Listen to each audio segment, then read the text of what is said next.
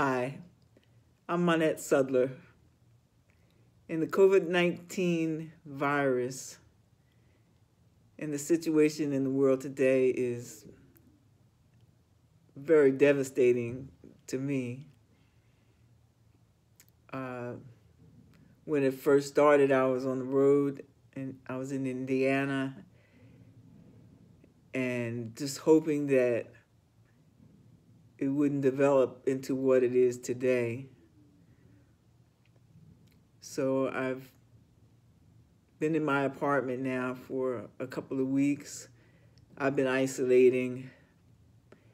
I have a compromised immune system, so I've been staying away from everybody, my family and friends. And needless to say that I've had over 25 jobs canceled. And so my income has pretty much dwindled down. And I have a couple of online students and people are trying to come up with different ideas to have online concerts and things like that to generate some income.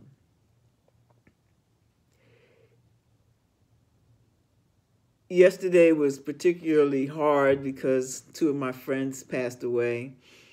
And I also found out that two of my close friends, who are like family, have contracted the virus.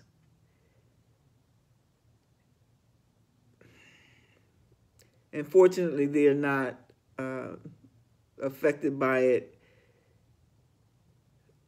to the point where they're incapacitated, but they do have the disease.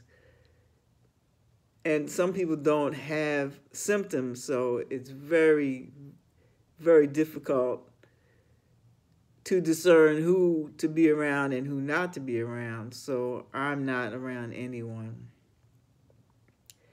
I find myself having moments of depression, trying to just stay stress-free because I know the stress will compromise my immune system even more. I am trying to FaceTime my family, and really I'm trying to do, I've been writing some music, you know, I have a couple projects due. And so I have been working on that. I have a partner so I've been sending some music to her. And I'm waiting to get some music back so that we can complete our project together. I'm trying to stay focused, which is very difficult at times. But I am fortunate that I do have some friends and family that I can reach out to. So all I can say is this is something that I've never, ever experienced, and I hope I never have to again. And I know that everyone else is feeling the same as I am. And I hope that we all just reach out to each other and stay in prayer and stay encouraged. Thank you. God bless.